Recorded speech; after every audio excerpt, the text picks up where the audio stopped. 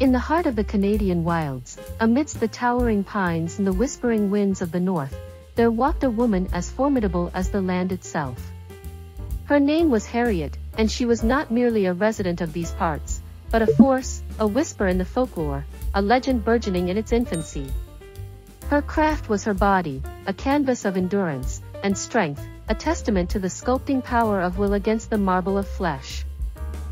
Harriet was an athlete, a bodybuilder who wore her discipline as consistently as the jet-black attire that clung to her like a second skin.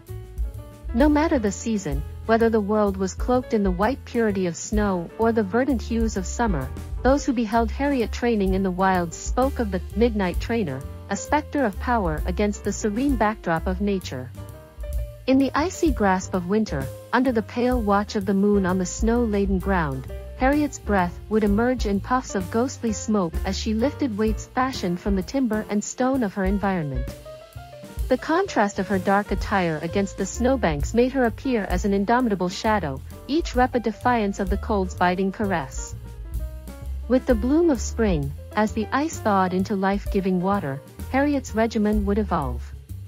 The black figure executing precision amidst the burgeoning colors seemed not to fight against the season's soft palette but to lead it into the explosion of life. Where others saw fragility in the blossoming of flowers, Harriet's presence amidst them was a monument to the strength at the core of all beauty. Summer's heat became the crucible that further tempered Harriet's resolve. Its forests and flowing rivers bore witness to her relentless pursuit of excellence, the sun glinting off her dark attire as she wove her regimen into the long, golden hours. Even under the wide azure skies, she was the constant in black, a relentless silhouette against shimmering waves of heat. When autumn painted the world with the fiery strokes of its windy hand, Harriet seemed to harness the changing energy. Her training was a rhythmic ode to the falling leaves, and against the backdrop of reds and golds, she moved with purposeful stability. The black clothes that framed her muscular form were like a quiet space among the chorus of color, a reminder that true strength lies within, unchanging in a shifting world. This midnight trainer, as she came to be known, was not just an echo in the fitness circles of Canada, she was a living legacy.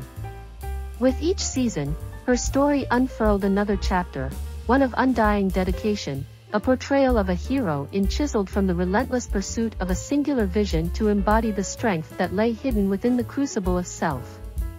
And as she rose to prominence in the realm of bodybuilding, those who knew her best understood that the black she always wore was more than color, it was her armor, her truth, and her commitment, forever woven into the tapestry of the land she so fiercely loved and represented.